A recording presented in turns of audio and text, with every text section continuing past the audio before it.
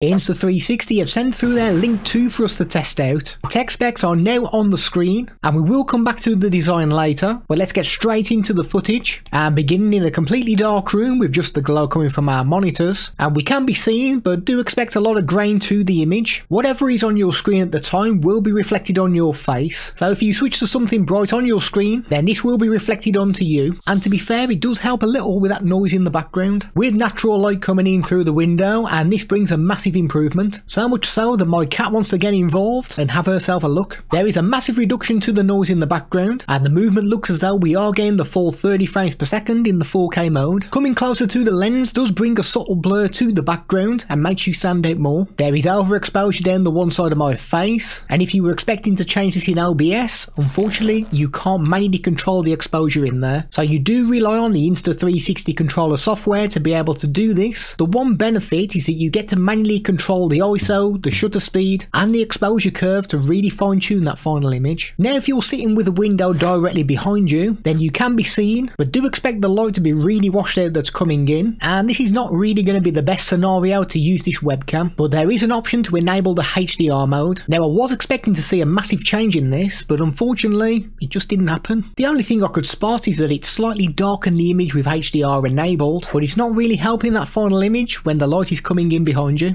If the only light that you have is your main room light, then this will give you a bit of an idea of how it would look. Obviously it will vary depending on where your light is in your room, but for me I've got a nice crisp image and it looks great apart from that light bouncing off my bald head. Now if you're using a pair of ring lights in front of you, then this does look very good. Now I may be a little bit overexposed down the one side of my face, but that's because the one ring light is turned up to the brightness that only the sun can replicate. But we are looking crisp. If anything, a little too crisp, because my beard is starting to flicker. Now that's because the default sharpness on this is too high for my liking, but you can drop the sharpness level in OBS and you can do it in the controller software. Now the final setting will depend on your own scenario, but this did resolve that issue for me, and the image quality still looked great. If you're trying to focus on a small object, then this performs amazingly well, and it is one of the best that I've tested. I can move an object towards and away from the lens at various speeds, and it just really doesn't matter. The focus is working great, and this is the same if you're trying to focus on an ID card. So if you need to show some details online to somebody, then this is going to work great, as all the details can be read easily. Removing a green screen in OBS, and once again this worked great. The only reason I'm getting some pixelation down in the corner is due to my lighting position not being the best. So if you've got good lighting, you shouldn't really have an issue with this. I wanted to switch to 1080p at 60 frames per second, but it never gave me the option to do this in the controller software. I did check in OBS and I couldn't do it in there either, but what you need to do is enable the portrait resolution and the high frame rate option under the compatibility settings in the controller software. Once this was ticked, I can toggle to 60 frames per second, but it does need to reboot the webcam first. This also allows you to use it in portrait mode if you want to film things vertically for social media, but you will need to get it mounted onto a tripod as the head doesn't flip on its own. Tracking can be enabled directly in the controller software. You can put your hand up in a high 5 position, or you can tap the button on the front to enable it. The tracking performs well, but it is possible for it to lose you if you do move too quickly out of the frame, and it will need to see your face again in the frame for it to begin tracking again. So providing you're not moving around too swiftly, then you should be okay. But this also means that if you do leave a room, the tracking will stop, and when you do reappear in the room, providing your head is in the shot, then it will re-begin tracking. Smart composition can be enabled, and this allows you to select between 3 additional tracking methods, where you can have it zooming on your head, but do expect some loss in quality here as it is using a digital zoom. You can also do a half body track as well as a full body, and if you're not happy with how quick this is tracking you, you do get the option to switch between the normal speed, or you can make it go quicker or slower. A whopping 10 presets can be programmed into this, and what this basically allows you to do is switch the position of the camera so it's pointing at something different in your room. So you could have one that's looking directly at you, have a position that looks at your cats in the background. You can do another one that focuses on the chair behind you, just to make sure nobody's broke in and's having a sleep on there. So this is quite impressive that you do get 10 that you can choose. You probably won't need that many unless you live in a mansion. We also get Deskview Mode. This basically tilts the head downwards to focus on your desk, so it's very good for displaying things on a live stream, or if you do any kind of online tutoring sessions and you need to focus on some text in a textbook, as you do get good image quality and that text is readable. The only issue I have with this really is that if you bring anything closer to the lens, everything just looks stretched, so my fingers look as though they should belong to ET.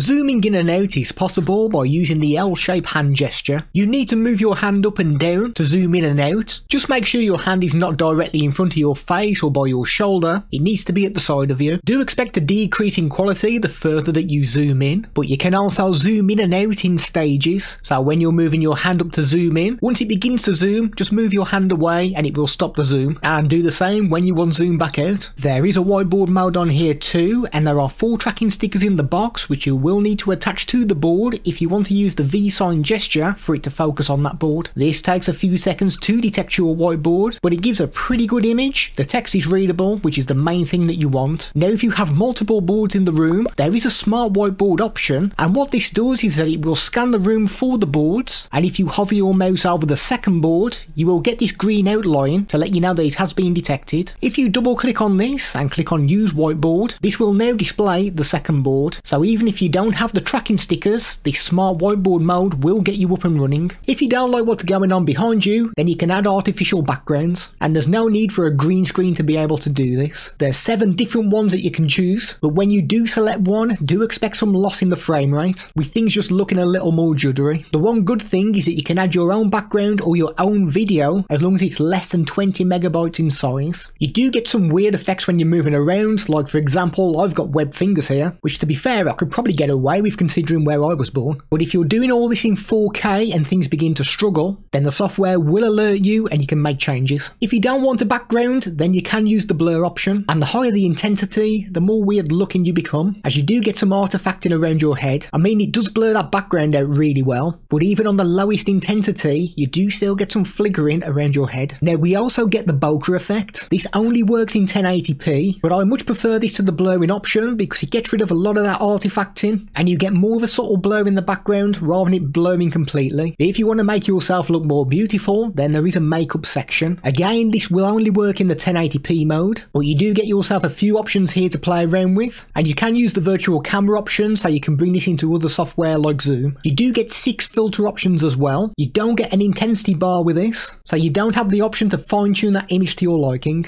The base of this is magnetic, which the Link 2 snaps into place on. It mounts onto your screen like any other webcam, but it also has a 1/4 inch thread on the bottom so it can be mounted onto a tripod if required. You can tilt the head on its magnetic base, but I found this quite a struggle to do without it falling off the screen. Maybe there's a certain knack to be able to do this, but I just haven't got the skills to pay the bills when trying to do it. It connects through the included removable USB-C cable and USB-C into your computer, and the head can be manually tilted downwards to put it into sleep mode.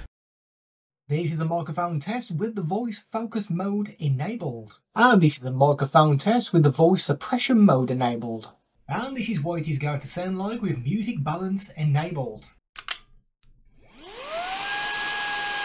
This is a microphone test with the voice focus mode enabled with the vacuum cleaner behind us. And this is what it sounds like with the voice suppression mode enabled. And finally, this is with the music balance mode enabled.